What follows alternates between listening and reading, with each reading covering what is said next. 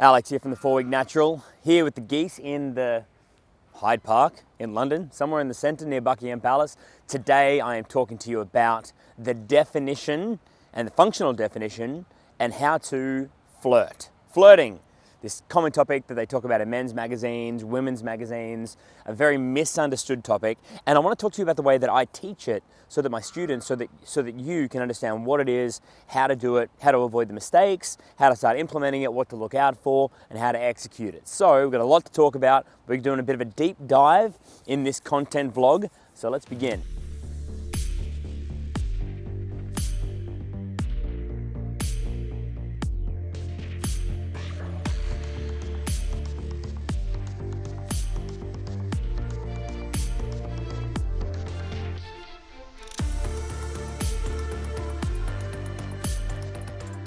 There are these kind of common topics in modern society called flirting and chemistry and the spark. Now, what are those things? Flirting, chemistry, and the spark. Well, basically, kind of to sum it up, it's that you can speak with confidence and indifference to the girl that you might be interested in a way that is a bit more exciting than normal because you're excited about that person. Speaking with confidence and spark and flair, using a kind of more colourful language and more sexual topics, showing interest in your topics of conversation, that comes from you being confident enough with yourself to use more powerful language when talking to chicks.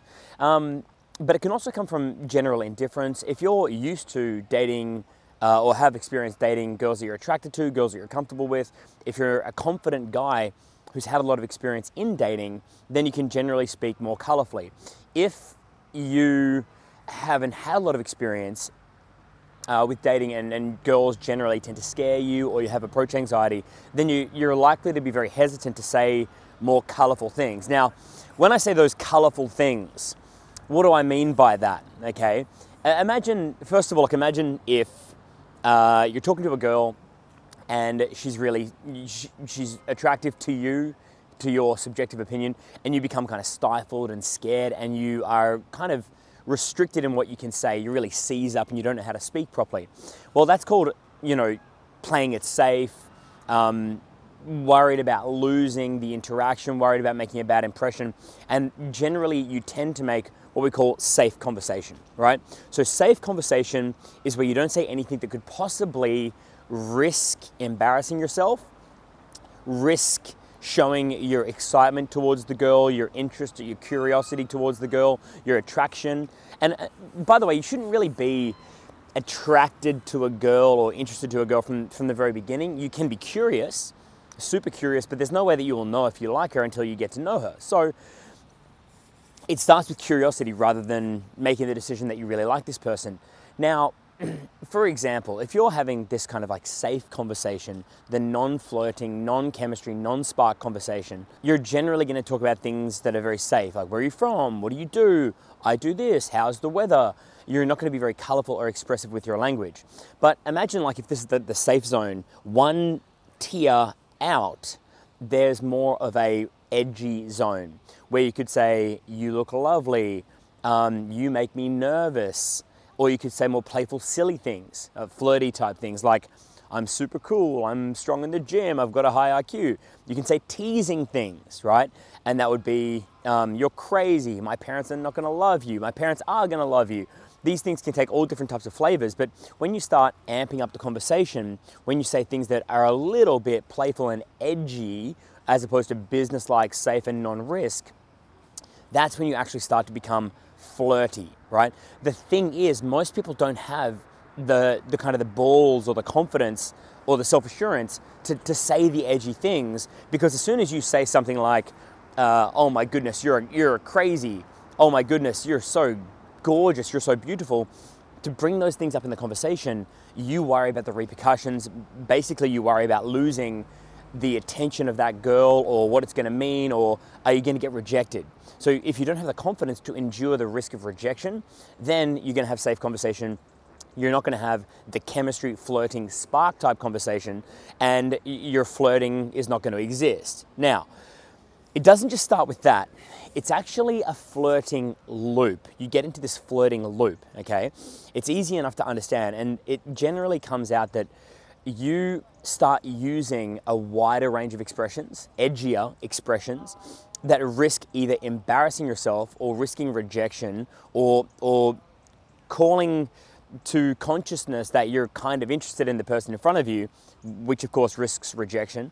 And then you're going to get some pushback. You're going to get what we classically call a test. So if you say to the girl, "Oh my goodness, you look absolutely stunning this evening," she might give you some pushback in a traditional movie type sense. She might say, "You say that to all the girls," and put you under a bit of pressure. Well, that's the flirting loop. And she's almost kind of like setting you up to have a bit of banter and start the psychological attraction game where you start flirting and having fun wordplay with one another. So let's break that down. I'm standing out here in this autumn field of orange here by the Horse Guards in London. So back to the flirting. Now, not only do you need to be the one to start with the playful stuff, you need to be brave enough or risky enough to say things that might get you judged or rejected or give you a bit of playful pushback. You need to anticipate that there is going to be pushback, and that's how flirting works. That's a flirting loop, as we call it. Not just flirting, as they would call it in pop culture. It's a flirting loop. So you can say something a bit playful or provocative or vulnerable or serious or silly. There's kind of these quadrants, and then you're always going to get pushback. And it can be things like, "You're just trying to impress me. You're like all the other guys. Why are you saying that to me? Are you just trying to get me into bed? You're so full of yourself." And that's where you have a really good chance to even amp up the flirting. Now, you got to understand that from man toward woman flirting, this channel is kind of a heterosexual guys talking to girls type of channel. When you're doing this kind of flirting, it's this psychologically stimulating, mentally exciting, and then triggering visceral excitement in the girls that you're talking to. What it says about you as a guy, if you can have the bravery, the courage, or the balls to say some either intentful or complimentary or challenging or vulnerable things, it says that you're confident enough that you're willing to risk losing that individual girl so that you're happy to kind of let her go because you know that you can't control anybody anyway, and that you have a sense of abundance and you're not stressed about losing that one opportunity because you're sure that you'll find another opportunity again in the future. Now, what that communicates to the girl is that he is a guy who has a sense of choice. And because he has a sense of choice, the girl doesn't feel the burden of responsibility of you falling in love with her and then you being a kind of a lonely guy who only had one chance with her as one girl, which is no fun for her at all. So showing that you're able to risk rejection essentially by kind of having the courage to tell her how you feel, which is curiosity, not intent, not desire to get laid, not to overcome your sexual scarcity, just to build interactions, to create relationships. That is the essence of flirting. Now, girls can do this a little bit, but they do it a lot more subtly. I think, and I'm just speculating here, this is what I've observed. Girls aren't great at starting flirting as guys are. They want to be a lot more subtle about it. They want to give a hint and hope the guy picks up on it, because one of the most kind of attractive things one of the most important things for a girl during the flirting process, the courtship process, is that she feels like she's selected by a guy with choice, that she's getting attention from a person whose attention is valuable. So if a girl just walks up to a guy and starts flirting, giving, body language or being suggestive or seductive, then it prompts the guy a little bit too easily, and she's not then able to assess whether that guy had the confidence in the first place to actually open his mouth, take a risk, start the flirting loop happening. So that's why girls don't do it. They will give some hints. They do things like in a classic bar situation, they might bump into you at the bar, make eye contact, dance up with you, but basically eye contact and bumping into you is the most common ones. Sometimes they'll come and chat to you, which is something. But otherwise, remember that in a scientific, very traditional sense, men are attracted to aesthetic traits in a very traditional biological sense. And in a very traditional sense, women are attracted to behavior. And behavior and strength of character is only revealed when it's put to the test. If a girl, looks at, say, 15 different guys in the bar who are hygienic, she has the potential to be attracted to any one of those 15 guys. But not all of those 15 guys in the bar will actually have the courage to take verbal risks, have a bit of fun, give the girl a compliment, show his vulnerability, be a little bit silly, and things like that. So she can't really be the instigator. She needs to set up a situation where she can be chased, or have the guy basically do the propositioning, she can do the tests, and then the game can go to the next level. Now, with her kind of doing the tests and you instigating a more fun type of conversation, that then sets a whole precedent for a fun conversation that if you're the one hosting the interaction, if you're the guy who's trying to meet and pick up the girl, you need to be the one to set a precedent for a fun, low expectation conversation. I think what you fail to realize, and always I have to be careful with my language here, that if you go to meet up with girls in a social place or in the dating game, in the courting game, bar, club, party, dinner, something like that, people judge themselves and each other so aggressively that it's very difficult for them to take a risk for themselves. And a lot of guys, you fail to realize how harshly and how aggressively girls judge themselves. They're incredibly hard on themselves and have incredible expectations that they're constantly being surrounded by in the media, social media, Instagram, their friends. And girls in the dating game, they have a lot of criticism. They get a lot of criticism from their friends, from themselves, from their ex-boyfriends, and that kind of criticism is often at the forefront of their mind when they go out and they're in a situation where they might meet guys who they want to date or maybe get to know or things like that. So imagine even if you're on a Tinder date, the girl might come to the date and she may have a bit of personality, but a lot of her personality is going to be suppressed because of the consciousness of criticism or judgment, self-consciousness that comes when she's meeting guys or when she's putting herself out there and taking an emotional risk. So what I'm saying is that girls are infinitely more emotionally intelligent than men, right? It's kind of safe to say that. But men, because we're not as socially intelligent, we're a bit more blunt, where we don't feel pain of rejection as much as girls do in a very traditional sense.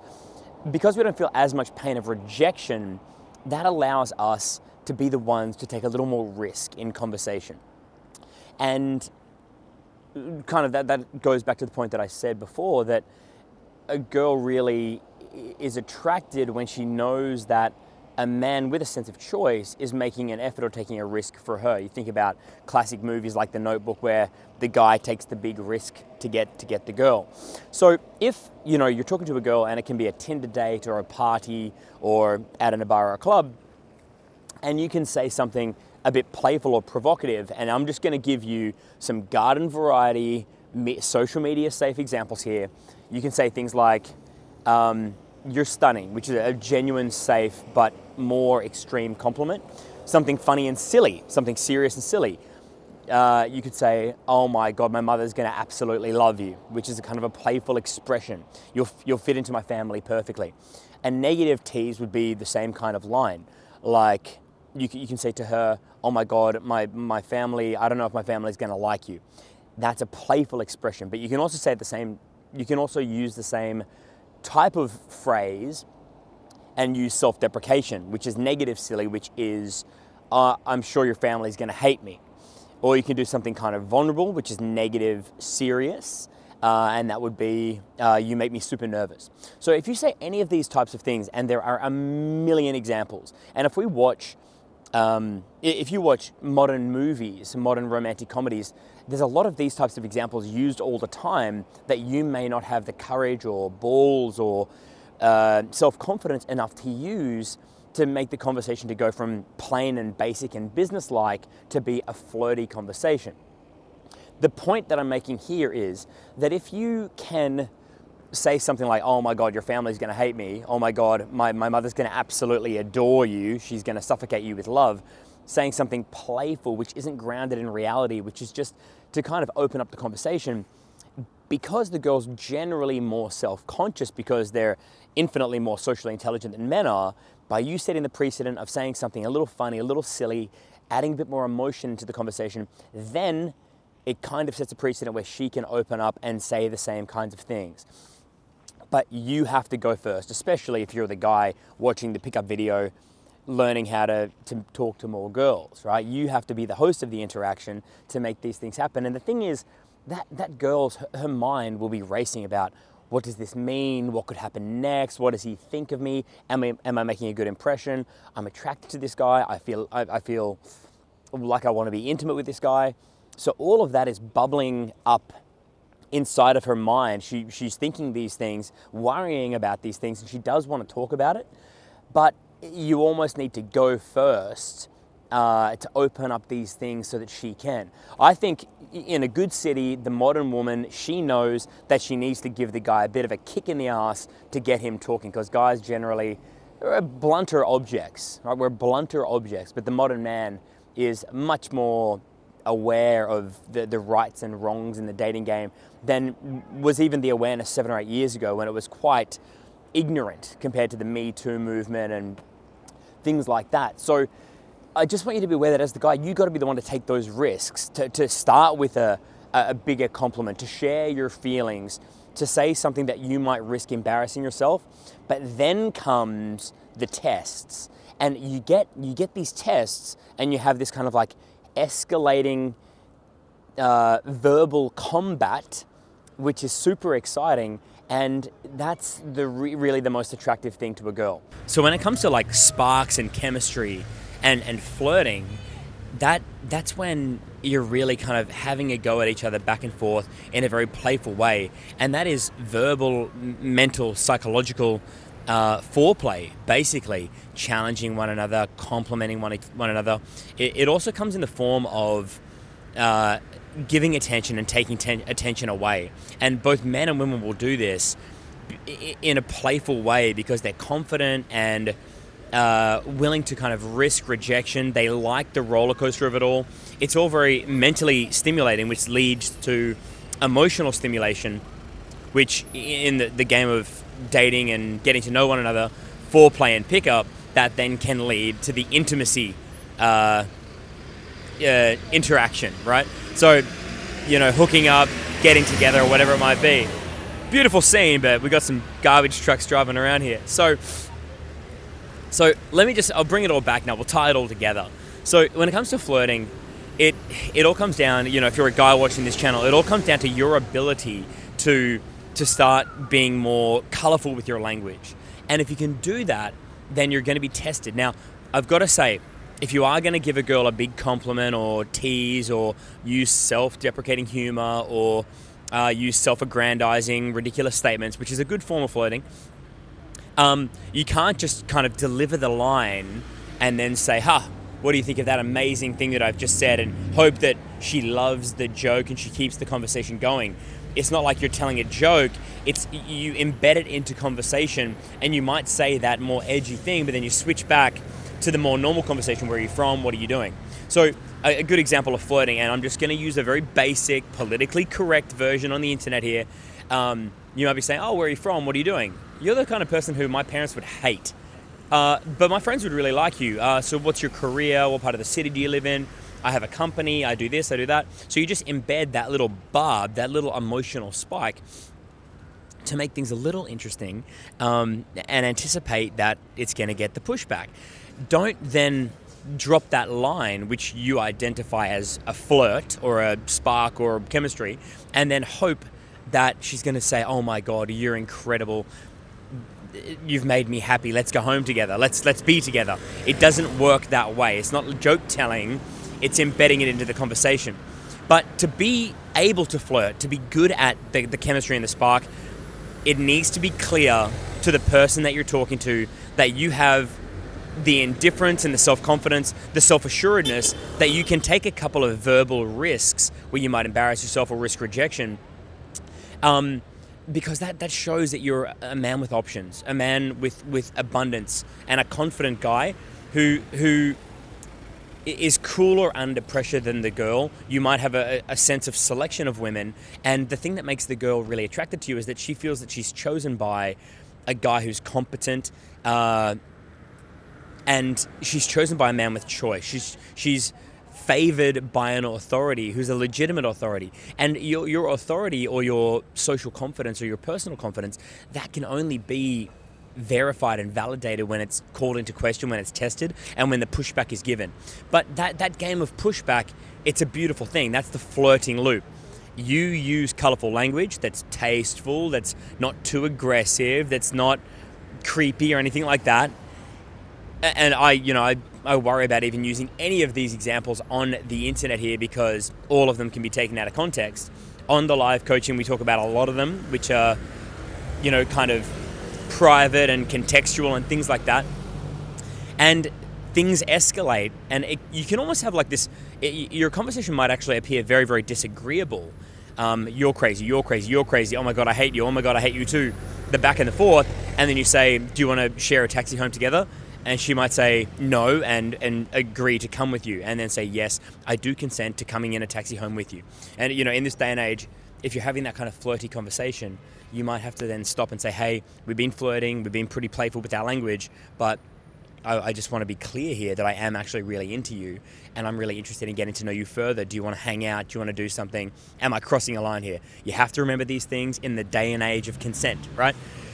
So that's what it is to have chemistry. And you'll remember some people in your life who you had chemistry with, and maybe there were people who you were indifferent towards, and because you're indifferent, you were confident enough or indifferent enough to actually take those risks, and it was always a fun, flirty, playful conversation. But you may have seized up to have that kind of fun conversation when you spoke to other people who you were really worried about the impression you would make with them, or you really hoped to have a more flirty relationship with them, and you got stifled because you couldn't do it. Well, now, hopefully that you've got a better understanding of what you're supposed to do and what the mechanics of it looks like, what the definition is. When it comes to that next situation, you can be flirty, and you can use a wide range of flirts.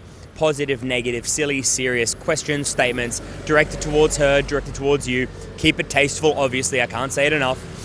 And then you can become a flirty kind of guy, and you get good at it. Have the flirt, generate the test, respond to the test, mentally and emotionally and viscerally escalate things, and that's going to make you an attractive kind of guy, because you can have attractive types of conversation, because you're communicating that you don't have fear of loss, that you do have a sense of abundance, and you're choosing the girl coming from a position of choice, a guy who's willing to not be favored by everybody, and if that girl doesn't happen to like you for whatever reason, if she's unavailable, if she doesn't favor you for her own personal reasons, that you can live with that and go and find somebody else. That's abundance, and that's the attractive thing that girls like, and that's what it all comes down to. But that begs the question. I respond to every one of the comments, by the way. The question is, what stops you from being flirty with girls you like, as opposed to girls that don't really bother you too much? What do you think it is that actually stops you? Do you think it's fear, self-consciousness? You don't want to possibly lose an opportunity? As you can tell, you're going to lose the opportunity if you don't do anything. So I'm interested to hear, what do you guys think holds you back from flirting and having chemistry and creating this flirting loop? Or is it something in the mechanics? You don't know how to beat the tests, or you don't know the lines to use to instigate the flirting. My job as the dating coach here is to give you a million different lines and techniques to use to drive the conversation. So in the next video, the long-awaited first publication of the range of emotions, okay? And I'm going to tell you all about the positive, negative, silly, serious, you, me, question, answer, statement, all of that stuff. So you've got a million lines to help to channel your personality and to use expressions that fall into these brackets of a bit more exciting than safe and boring, but not too over the top that it would be distasteful or aggressive or off-putting or too polarizing, right? That is a fine art that I want to speak to you about in the next deep dive content video just like this one. Anyway, if you like this video, give it the old thumbs up, leave a comment, and welcome to the channel if you've not been here before. Give it a subscribe, and as I said, it's our duty to respond to each and every one of the comments. I want you to be aware though, as cold as it is here in the nice London, I'll just let that all come into focus again. I only go to the United States once a year, right? And I'm going to Miami in February. Playa del Carmen in Mexico before that in January, but I believe that one's already sold out, or maybe there's 2 positions left. And I'm going to be going to Miami in February. I, Alex, the most experienced dating coach in the history of mankind, legitimately, am only teaching 9 students in the United States this year. Then I'm going to Melbourne, which is almost sold out. The first one's sold out, the second one's almost sold out as well. And then I'm doing 2 programs in Croatia as we do for the 7th year in a row, even through COVID, in June and July 2022. So just wanted to let you know that that is my schedule. And then after those Croatian programs, I am lightening my load, right? I am only going to take on about, say, 36 to 54 students per year for live coaching, because I do have other interests, and I've only been coaching back to back to make up for the demand that's been happening because of the pandemic. So check it out, apply to sign up, and you understand that when you apply to join the program, I need to vet each and every one of you. And one of the most important things about the 4-week natural program itself is that you're going to be put together with a group of guys that I've personally assessed, and if it's in a place like Miami or the United States, that you're going to be with a group of 8 other guys who are going to be of high standard, who are good communicators, who are confident, who are humble, and you can go through the journey with them. And these programs, man, they are a blast. They are a party. They bring together interesting characters from all over the world for one purpose, for 5 weekends, and it's just magical to see the way that everybody changes together, gets into relationships, has incredible party experiences. It's a party, guys. So sign up for the limited amount of places for this highly exclusive coaching program. That's on 4weeknatural.com/apply-now, and then you can sign up to work with me, because I only do a limited amount of these things a year, and they're incredible. They're very immersive. And as you can see, I love this job and sharing this information with you. Goodbye from London. I'll speak to you again very soon.